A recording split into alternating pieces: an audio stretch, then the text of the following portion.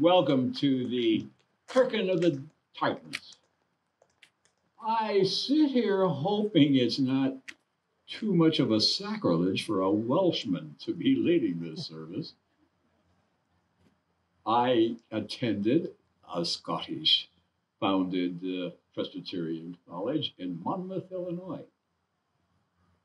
And to my delight, though I had nothing to do with it, both my daughter and my son attended Scottish founded colleges as well. The College of Worcester in Ohio and McAllister in St. Paul, Minnesota. The first formal Kirkin in America was conducted in New York Avenue Presbyterian Church in Washington, D.C. in 1941. Their minister at the time was Dr. Peter Marshall, born in Scotland, who was also chaplain of the United States Senate. Beyond the particular heritage of Scotland and its people, Willow Creek's Kirkin is intended to encourage all of us to reflect with thanksgiving on our own family and ethnic heritage, and to celebrate God's grace poured out for all generations. And now please rise as you are able and join in the call to worship found in your bulletin.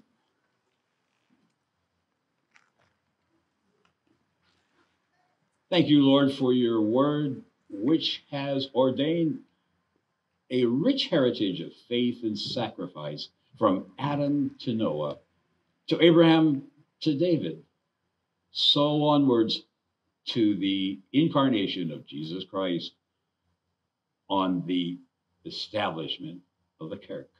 And finally, to our brothers and sisters in Christ everywhere. Never let us forget that a heritage of faith is a responsibility, not a treasure to be hoarded. Bless us that we may be a blessing, O Lord. Thank you, God, for the blessing of family, the warmth, comfort, and security of family love. Never let us forget that our family love is a gift to be shared, that a stranger may be warmly welcomed as kin.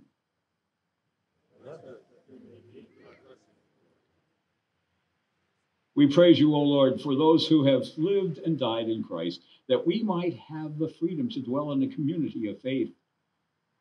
Never let us forget that the days of sacrifice are not over, that we have lived lives to live in faith. Bless us that we,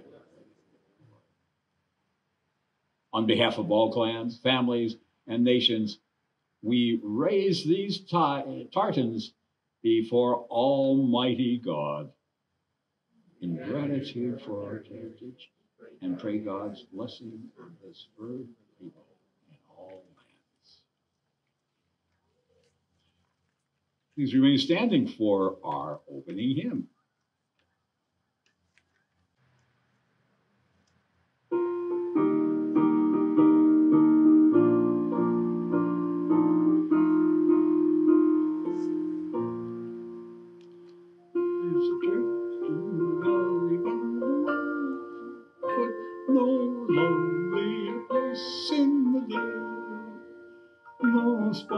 Is so dear to my child as the little brown church in the valley. Come, come, come, come, come to church. Come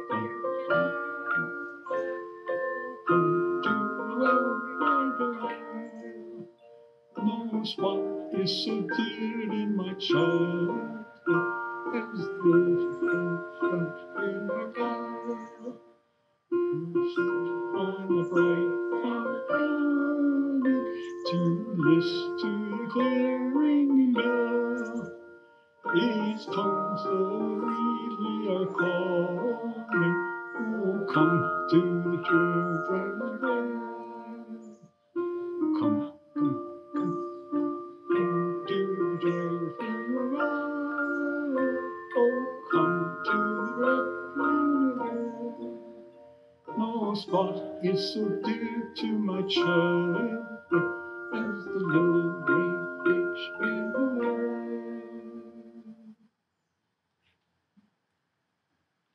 Thank you. You may be seated.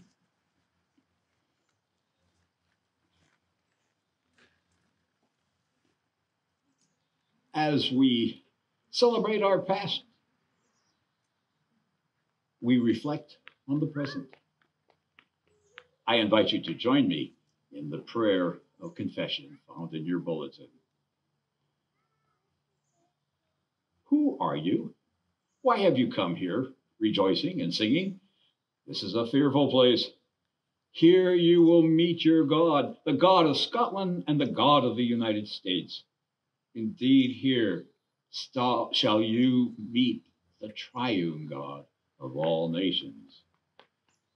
We are men and women, boys and girls, forgiven by Christ, made brothers and sisters by God.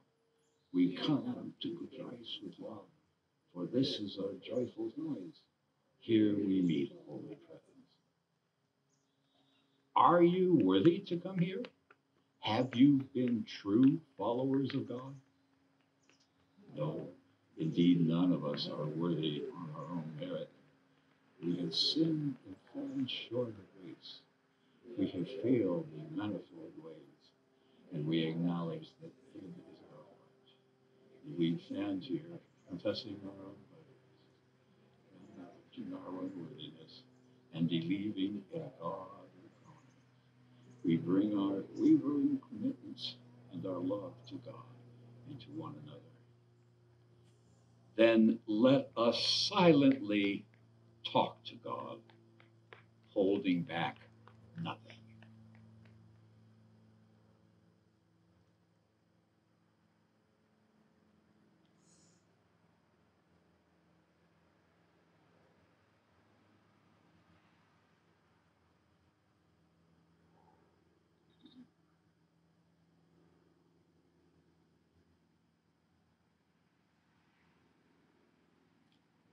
Friends, believe the good news of the gospel. In Jesus Christ, we are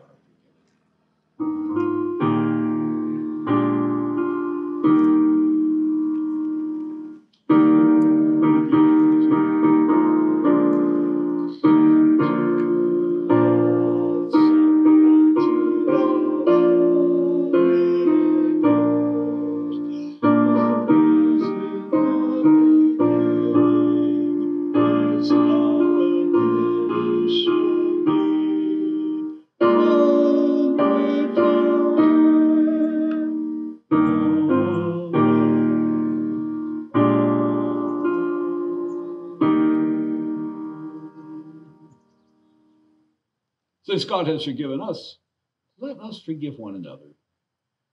The peace of Christ be with you all. And also with you. Please share that peace as you feel comfortable in this time of COVID-19.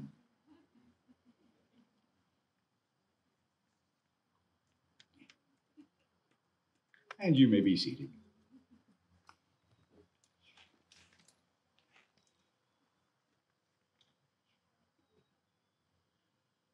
Our first scripture reading is from 2 Timothy chapter 1, verses 3 through 7.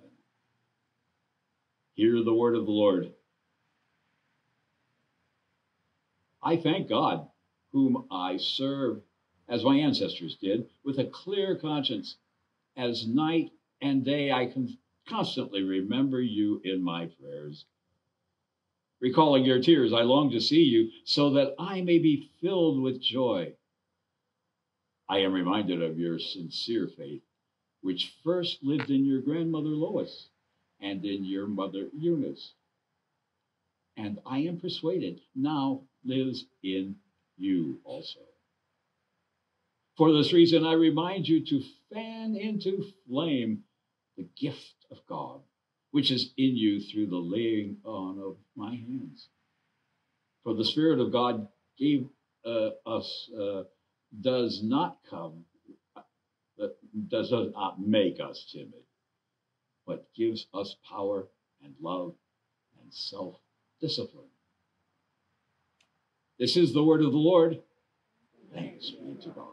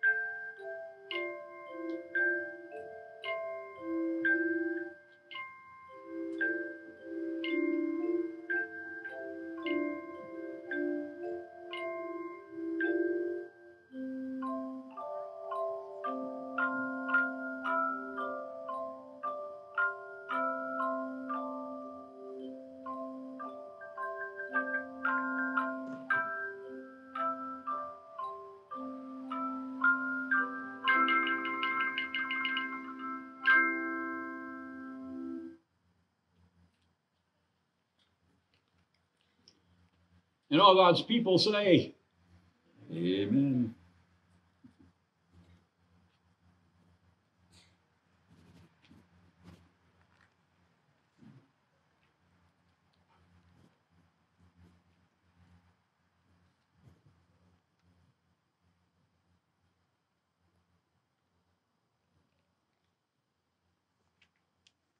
Our second scripture reading is from Deuteronomy, chapter 6, verses 4 through 9. Hear, O Israel, the Lord our God, the Lord is one. Love the Lord your God with all your heart, with all your soul, and with all your strength. These commandments that I give you today are to be on your hearts. Impress them on your children. Talk about them when you sit at home, and when you walk along the road, when you lie down and when you get up. Tie them as symbols on your hands and bind them on your foreheads. Write them on the door frames of your houses and on your gates. This is the word of the Lord. Thanks be to God.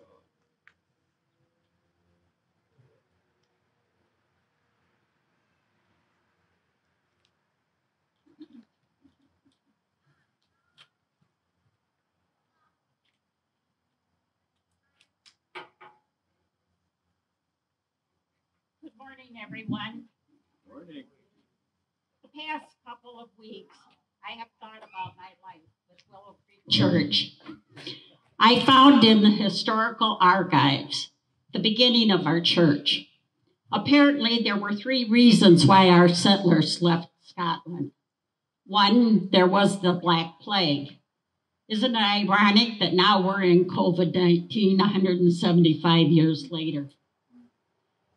Also, there were high taxes, and 3, people wanted to practice religious freedom. The first Scots settled here, and gradually more people arrived. There were 51 charter members in a small wooden church and school. By 1845, the parishioners decided to erect a building on this same site. And in order to pay for the red brick building, they sold the seats at auction to the highest bidder. Those who purchased these seats would have sole ownership for themselves and their heirs as long as they paid the annual assessment. The sum of $31 was the highest bid. In 1962, this educational wing was built.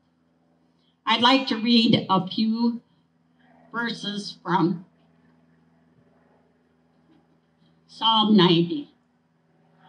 Lord, through all the generations, you have been our home.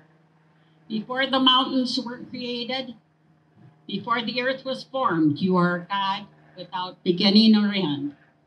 Satisfy us in our own earliest youth with your loving kindness, giving us constant joy to the end of our lives. In 1914, the original church steeple was blown down in a bad storm, and it was replaced in 1976. My mother-in-law, Jessie McDonald Greenlee, was interviewed in her later years and told as a child coming to church by horse and buggy or in the winter by bobsled. There was a horse barn erected behind the church where you're sitting now. And she told that church was their family life other than being with relatives. Today, we are thankful for these families and their future descendants that are here with us today. I'm thankful we have welcomed many families into our church and the talents that each have offered. The church means a lot to me. And as I recall the many people that have made an imprint on my life, after Diane and I married, we joined a married people's group called the Mariners. Diane and Betty Paulson came up with a unique plan for the Mariners 4-H children. Each year, a 4-H'er was given a bread guild. And in return, after the litter was born, one pig would go to another 4-H'er. One pig was ground into sausage and the church enjoyed a pancake supper. And the rest of the litter was owned by the original 4-H'er. What an idea. The Mariners was a busy group, going bowling, day of swimming at Lake Ripley, moving many households, and taking meals to Diane and Betty Paulson each day for a couple of months when Betty was restricted to bed rest during her pregnancy. We enjoyed scavenger hunts. And one time, a car was put up on jacks so not to give the opponents a lead. One occasion, we were invited to visit a church on Rockford South Side to give a musical program. Well, during worship time, an offering was taken, and we sang a hymn, and the pastor stood up, and he announced, "It's time to dig a little deeper." And another offering was taken. Music has always been important to the church. For many years, there was a primary choir, a junior choir, and a senior choir. The senior choir was invited to sing at the Farm Bureau's annual meeting at the Palmer House in Chicago, and that was quite an event. On Wednesdays, spring and fall, the children that went to Argyle grade school would walk to the church for choir practice on Wednesdays. Yes, all by themselves.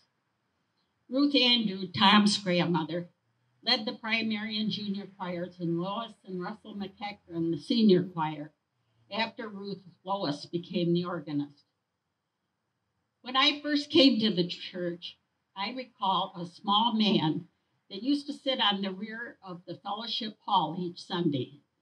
He was the janitor, he stoked the furnace, he opened the church. But what I remember, when you walked in, he would always greet me with a "Good morning." It was a nice way to start church. There was another man that sat on the south side of the church. And each Sunday when the sermon was about to begin, he would start nodding off.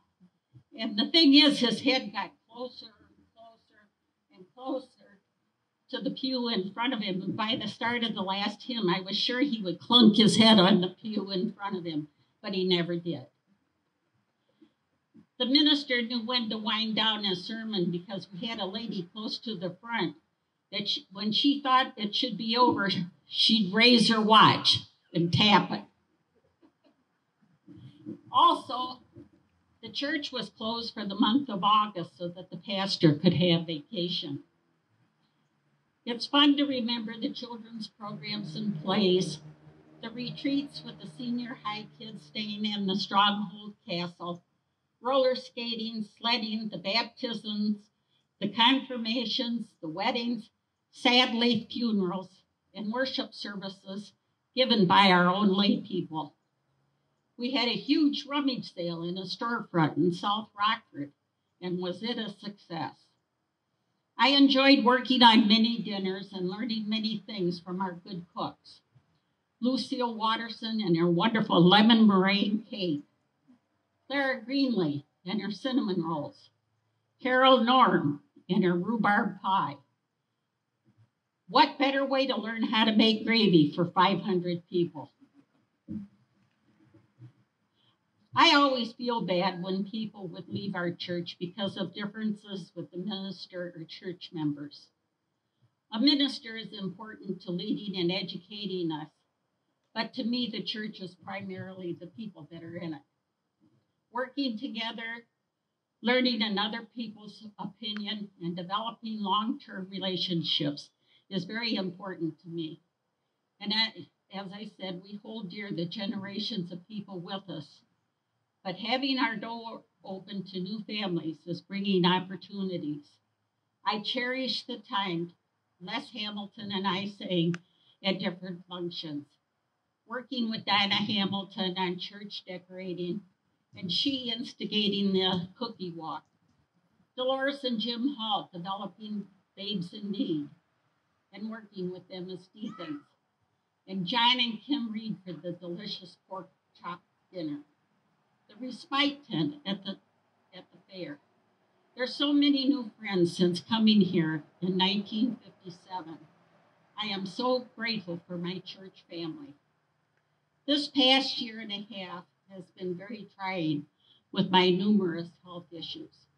Last spring, I received a happy spring card from Olivia Landy, and we began corresponding, exchanging recipes, activities to do, and she sent me a beautiful picture for my bulletin board. She and her sister Emma and the parents had ridden their bikes just to stop at the house to say hi. These little girls already have roots to Willow Creek. They picked me up only as a child can do. I cannot imagine life without my church, and ever thankful for the opportunities to serve in so many areas of the church. Times have changed, memories don't, and neither does my faith. Now, let's welcome our new pastor, Lauren. A new beginning, fresh ideas and projects. Open your hearts and your arms to her so that she'll know our history and willingness to serve God. I'd like to close by reading from Romans chapter 12. God has given each of us the ability to do certain things well. So if God has given you the ability to prophesy, then prophesy whenever you can, as often as your faith is strong enough to receive a message from God. If your gift is that of serving others, serve them well. If you're a teacher, do a good job of teaching. If God has given you money, be generous in helping others with it. Love each other with brotherly affection and take delight in honoring each other. Thank you for the opportunity to share my thoughts. A special thank you to my wonderful Scottish husband who brought me here. The church has been an important part in raising our family and knowing that they will be a part of God's church for generations to come. Thank you for your friendship, and I wish God's many blessings to each of you. Renee, indeed. Renee, thank you so much. Your message reminded me that in my parishes, I asked the ushers to collect all the watches as people came in.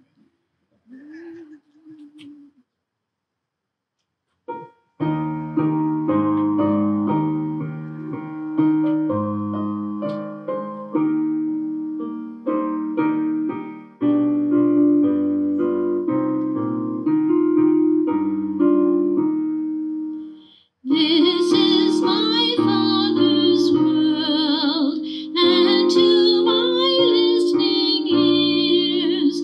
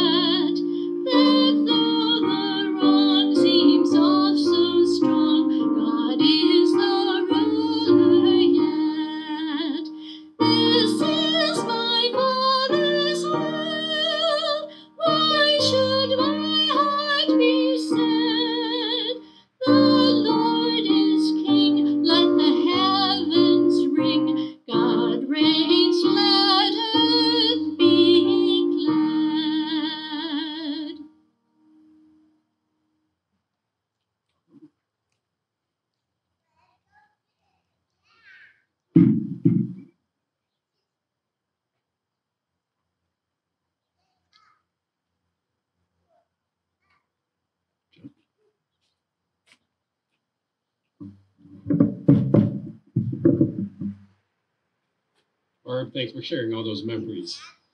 Brings back a lot of good ones. In 1837, 34-year-old Hugh Reed, his wife Mary, and their young daughter Margaret left Kintyre, Argyllshire, Scotland to start a better life. They got on a ship and sailed to America. They must have had a strong faith in God to take that voyage. They got as far as Ottawa, Illinois that year. Their son William, my great-grandfather, was born in September 1837 in Ottawa, and Hugh worked by digging in the canal.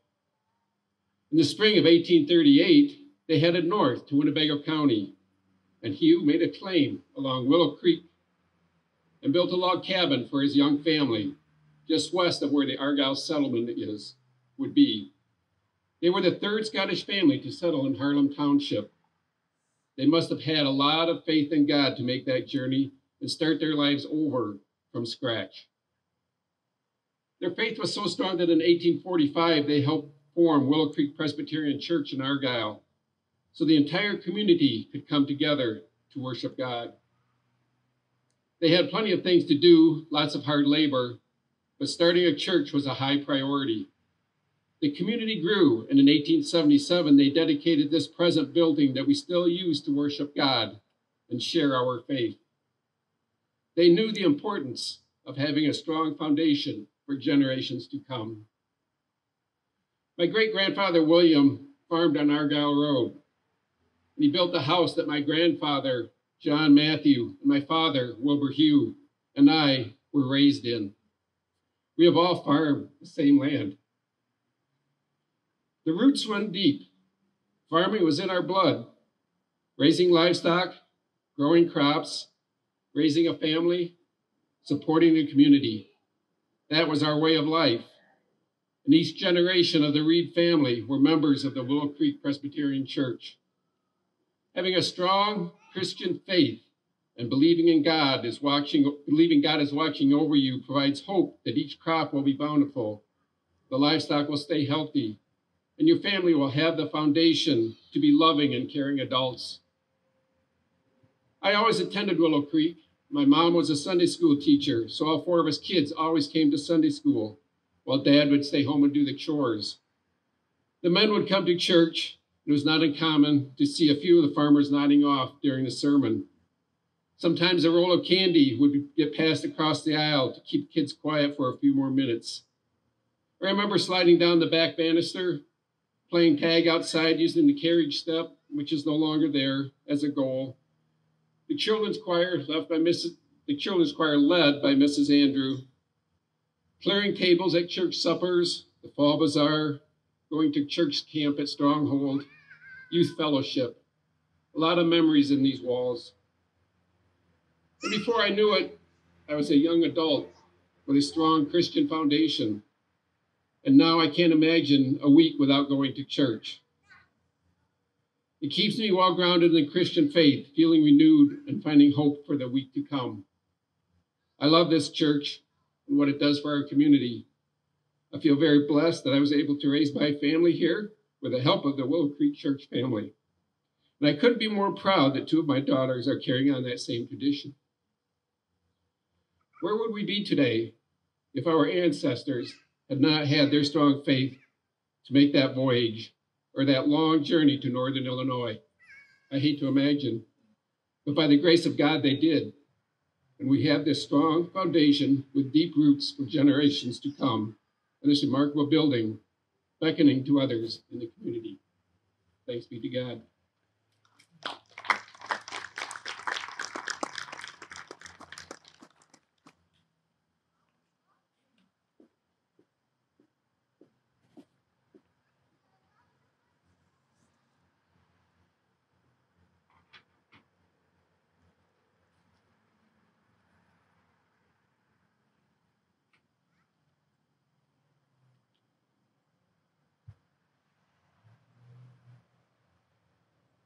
Yeah, I can read.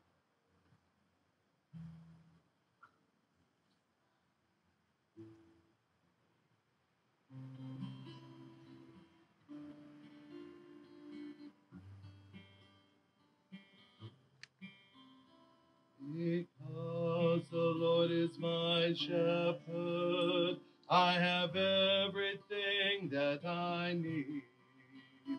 He lets me rest in meadows green and leads me beside the quiet streams. He keeps on giving life to me and helps me to do what honors him the most. Even when walking through the dark valley of death, I will never be afraid, for he is close beside me, guiding all the way. He spreads a feast before me. In the presence of mine enemies, he welcomes me as his special guest, with blessings overflowing. His goodness and unfailing kindness shall be with me all of my life, and afterwards I shall live with him forever, forever.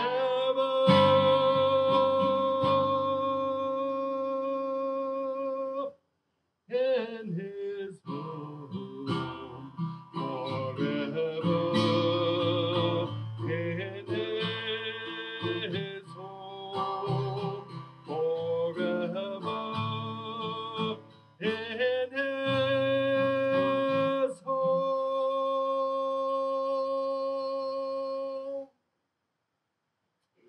Amen.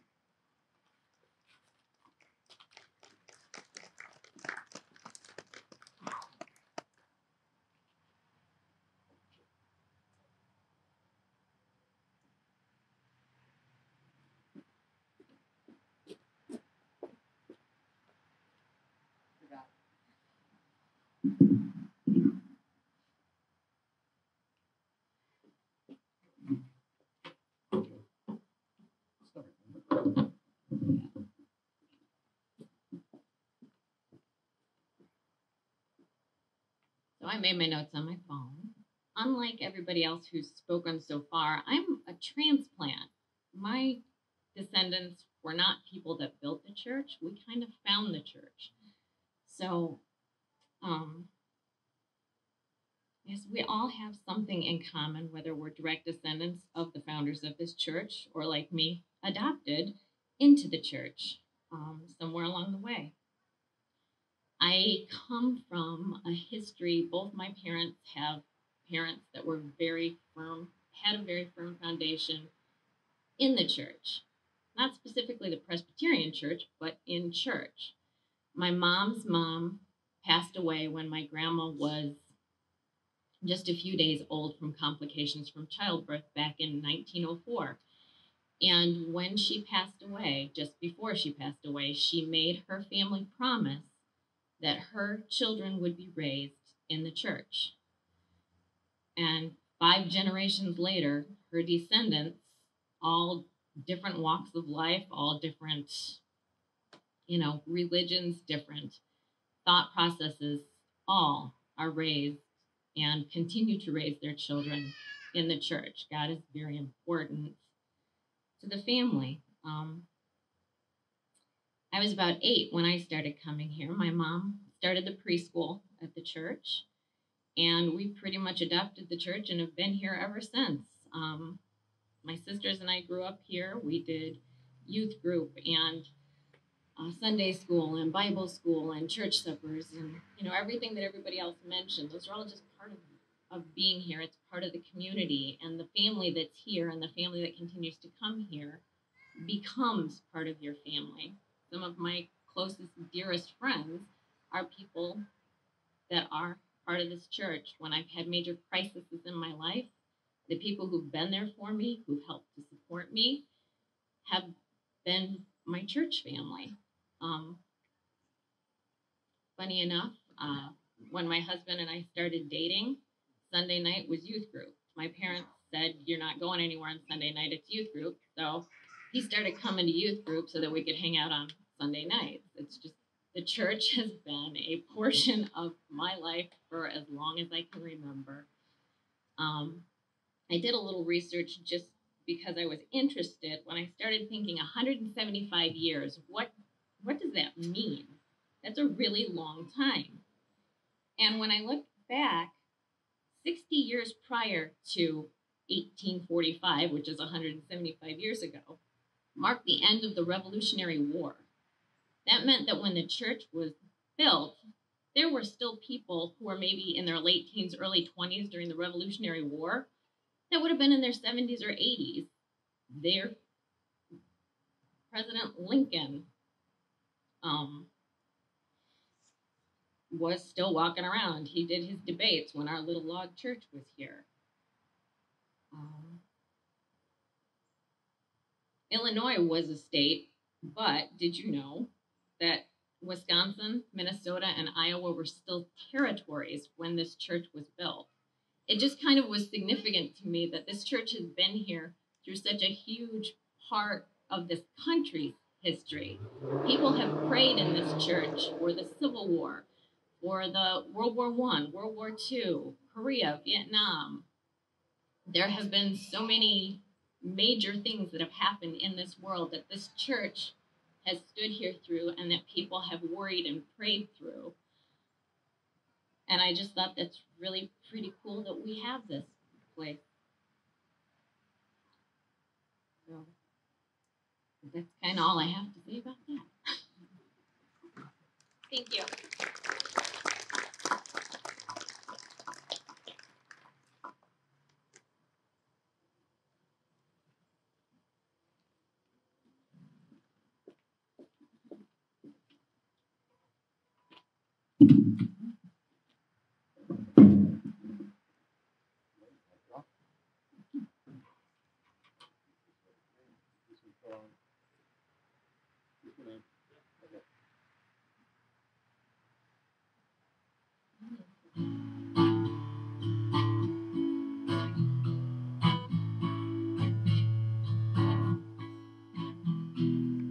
Lord, the light of your love is shining in the midst of the darkness shining. Jesus, light of the world, shine upon us. Set us free by the truth you now bring us. Shine on me.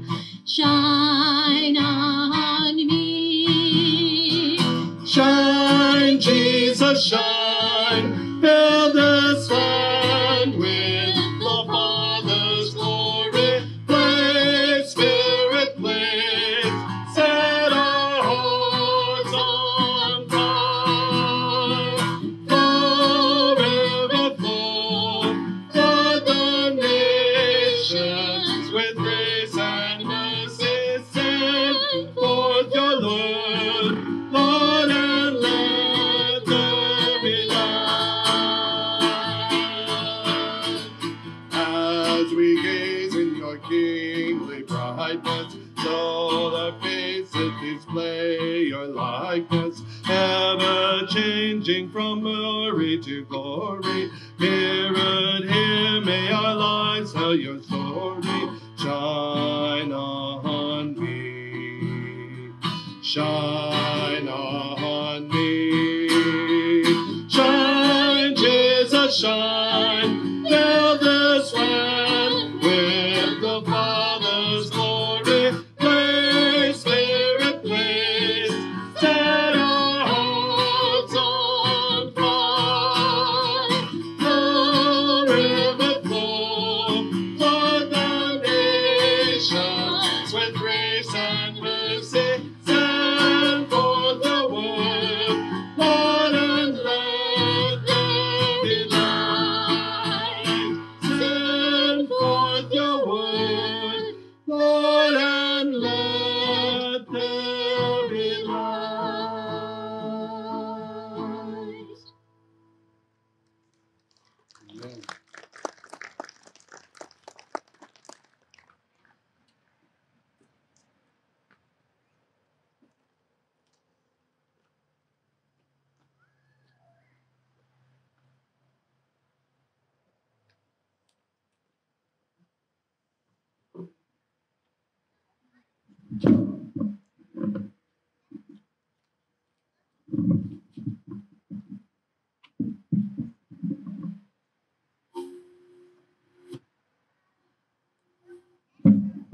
As we all know, the church has been going through changes. I would like to read a Bible verse to you that is about change. By faith, Abraham obeyed when he was called to go out to a place that he was to receive as an inheritance. And he went out, not knowing where he was going. Hebrews 11:8. Just like Abraham, we must put our faith in God. Believing in Christ is great. Now trust him. A lot of times we are afraid of so many things. We should be trusting God and putting our faith into him, which is why our ancestors built this church. They wanted change. Can you imagine trying to find a pastor here 175 years ago? Our roots and traditions are very important. I mean, I've been celebrating Kirkin of the Tartans half my life. Kirkin of the Tartans is important because it is a time where we can look back on where we come from and reconnect with God and pray with our ancestors.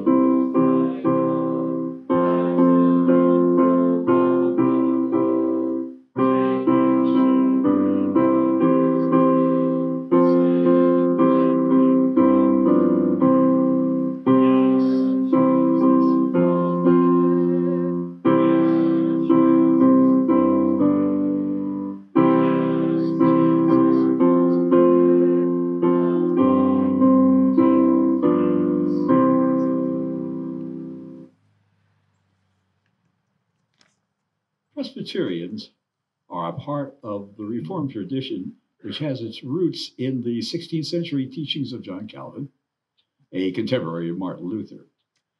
The motto of Reformed tradition is reformed and always being reformed. This is to say that Reformation is an ongoing process. This process is expressed through the Book of Confessions, confessions in this case, being statements of faith in God as faith is understood by the church in different historic eras. Please join me now in reading a portion of such a statement ratified by 16th century Presbyterians in Scotland.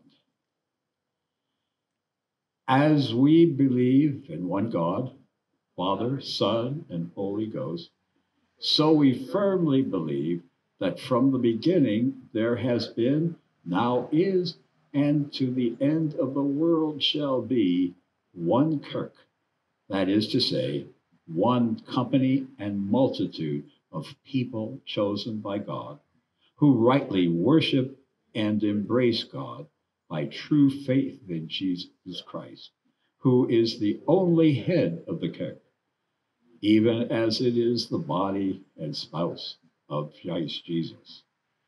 The Kirk is Catholic, that is, universal, because it contains the chosen of all ages, all lands, nations, and tongues, be they of the Jews or be they of the Gentiles, who have communion and society with God the Father and with God's Son, Christ Jesus, through the Holy Spirit.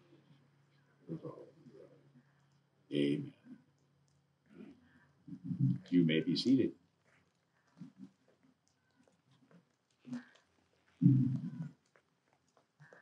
When our eyes are heavy, we dream of another world. When our spirits are low, we turn to each other. When our energy fails, we need each other's gifts all the more.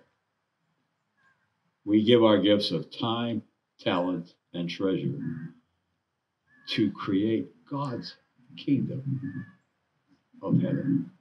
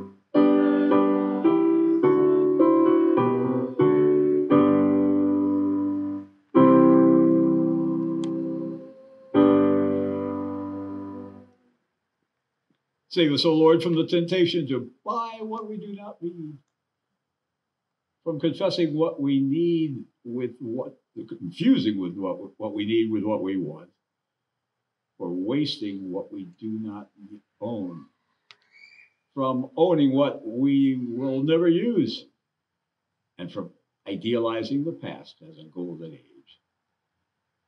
Strengthen the arm and the will of all who, for the good of the world, you made and love. Challenge our greed and conform us about appropriate living. May their words gain a good hearing so that the world may have a good future. Amen.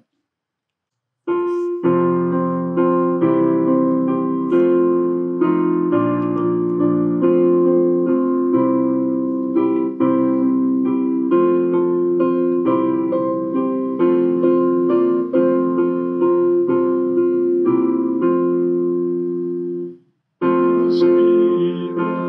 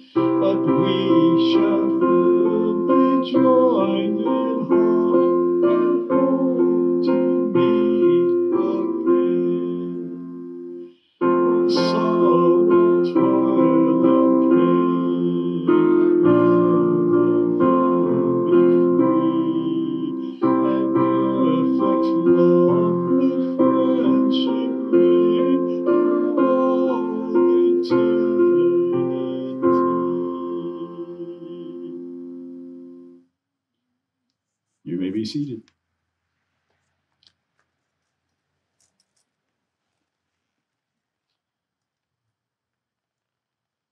On behalf of the Scottish descent among us, these Tartans are presented before Almighty God, seeking his blessing over these colors and the clans they represent, as well as upon the entire Clandí, which is the Gaelic for all the children of God, or all humankind. So now, please join me in the blessing of the Tartan.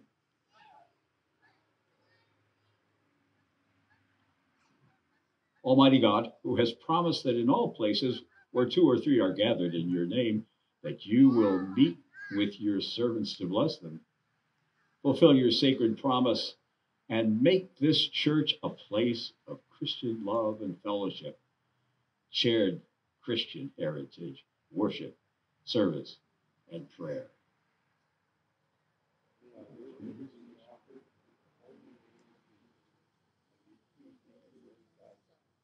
May you bless us with the presence of the Holy Spirit.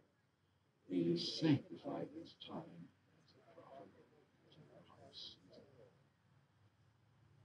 We rejoice in this opportunity to dedicate these Tartans to you as symbols of the unwavering loyalty and steadfast faith of our Scottish ancestors. We praise you for their ingenuity and integrity, for their respect of love, truth, and justice, for their rejection of hypocrisy, and for their regard of liberty, life, and equality of all people. Grant us, O God, the ability to remain true to the faith of our ancestors, which has enlightened, encouraged, and enhanced the peoples of our beloved country and other lands. Use us to bring peace and goodwill on earth, and to advance equality and justice throughout the world. In all these prayers, remembrances, and supplications, O God, make us all, like the Scots of old, a people who strive to do justice, love, mercy, and walk humbly with you. In the name of our precious Savior and head of the Kirk, Jesus Christ, the Lord. Amen.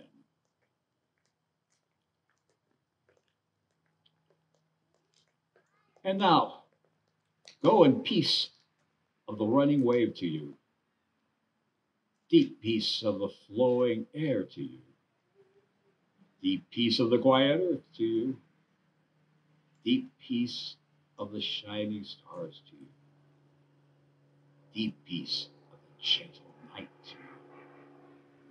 Moon and stars pour their healing light on you, deep peace of Christ, the strength of the world to you, deep peace in Christ to you. Amen. Let us pray.